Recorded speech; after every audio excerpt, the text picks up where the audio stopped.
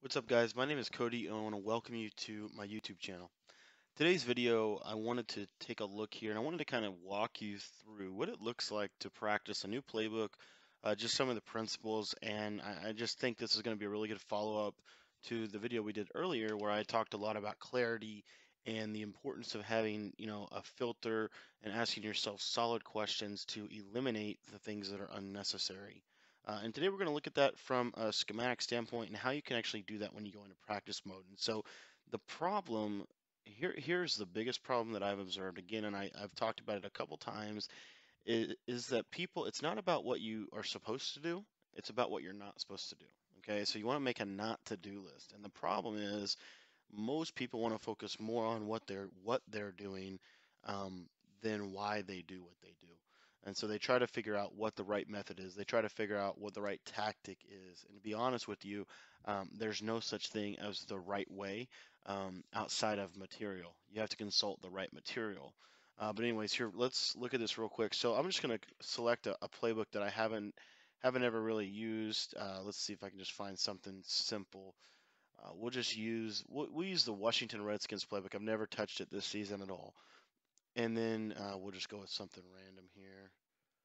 We'll go Cincinnati on D, and we'll just play. So we'll load this up here. And while we're doing that, the basic thing that I take into practice mode, and I write this down. We talked about the importance of writing things down earlier. Um, it's to create very solid thinking, very clear thinking. And so what you want to do is you want to have your practice mode session, and I'm going to show you how to find a good play.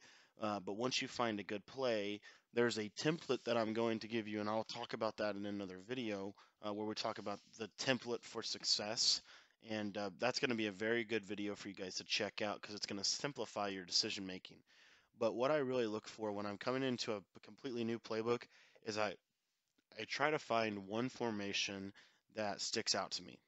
And it could stick out to me for several reasons.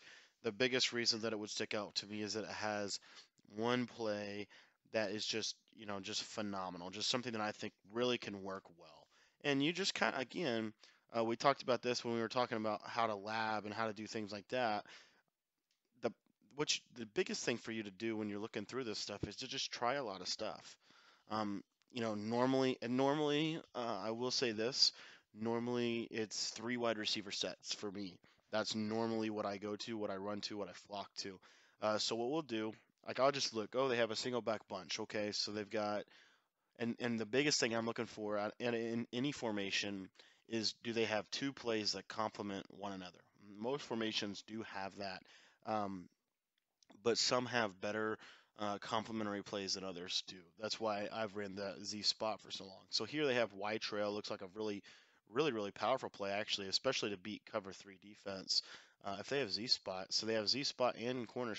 This is a really good single back bunch here. So I'm gonna mess around with this. And I would do this until I found a formation. So I just keep going through, just kind of looking at the routes, just trying to see if something really catches my eye. And if one thing catches my eye, then I got to figure out, do they have something that complements it? So like iPhone Pro 10 twins, what kind of running system do they have? Is it so teams will have one of two. They will either have a halfback stretch or they have a halfback power O. Normally, at least in Madden 17, they won't have much, and I doubt in Madden 18 it will be much different. Let's see what they have in the. So they have a pistol bunch. That's very good. I'm a big fan of that. So the corner strike play. Um, see if they have a post route from that left guy.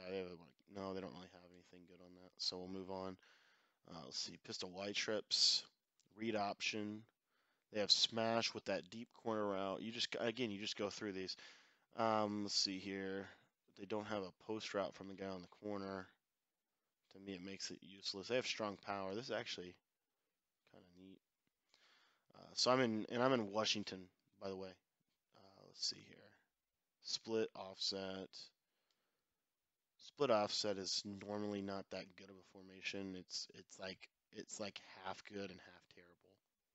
So it makes it not good. Tight doubles on. The biggest thing you're going to find variety with, and uniqueness with in formations is two things really: motion snappable routes. So if the receiver could potentially be motion snapped, The second one is post routes and corner routes are the biggest, where the biggest variance lies. Those are the bigger things that you want to look at. You really want to try to find like this right here, this tight doubles on. That corner route on the far left is a little bit deeper than most corner routes. We could actually use it as a post route and a corner route, because we could motion him to the left, we could motion him to the right, we could do some different things like that. The problem is, even though that's fun and unique and nice, there's no real complement. So, for example, if we motioned that receiver to the outside, well, we don't have a play outside of this PA wide receiver cross, but the guy doesn't go deep enough. They don't have another play that he could really do anything with. So it's just, to me, it makes it really pointless. Doubles weak, and you just go through. So we'll just look. We'll probably go. We'll probably end up going back to that single back bunch. You want to go through. What you'll find though, also, what I would like you guys to look at here, just kind of notice how many times the same at least kind of concepts are in the same every formation. So stick is pretty much in every formation.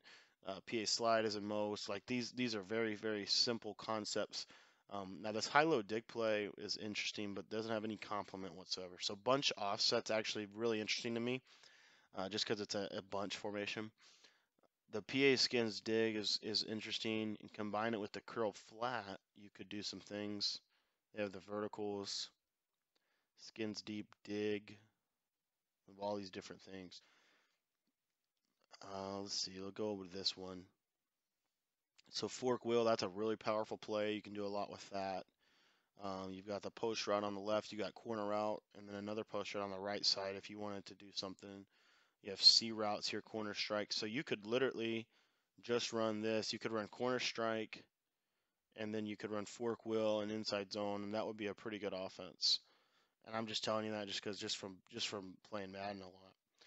Wide trips open. This is probably the most interesting formation to me. It's very unique to the Redskins playbook. Not every team has this formation. So if we looked at this, PA switch shot, you have a post route on the right side, you have that deep, you have the wheel route, bunch of really nice routes on that play. And then if we had something that we could just kind of maybe be a counter play, wide receiver fork. So if we looked at, we have corner strike. So this is probably the formation I kind of want to work with a little bit. So let's come out in wide receiver fork. I'm going to go ahead and flip it just because when I have trips, I like my trips to be on the left side of the field. It's just kind of a thing that I like to do.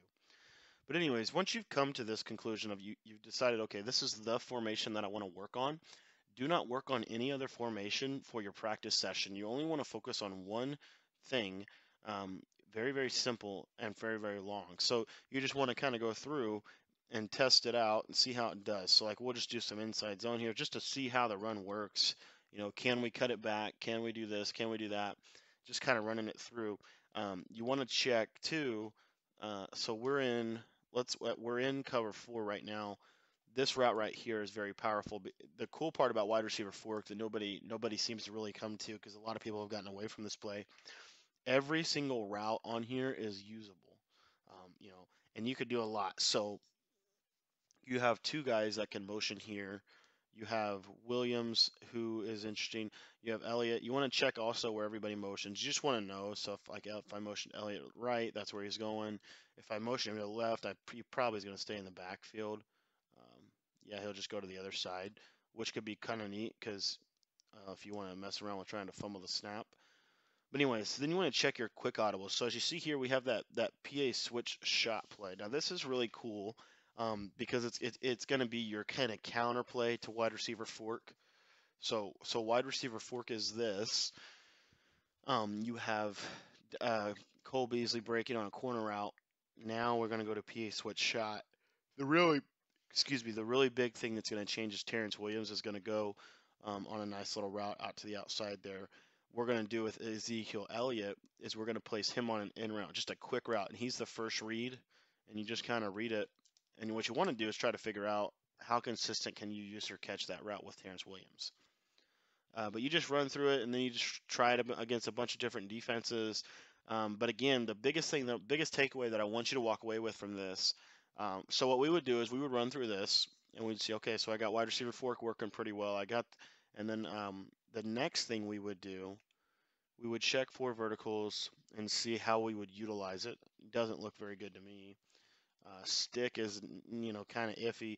PA switch spot will be the only play that we really go to consistently in our quick audibles. But whatever, the cool part about it is we're going to be able to throw that wheel route. I really like the way the wheel route works when you use it in combination with um, a post route.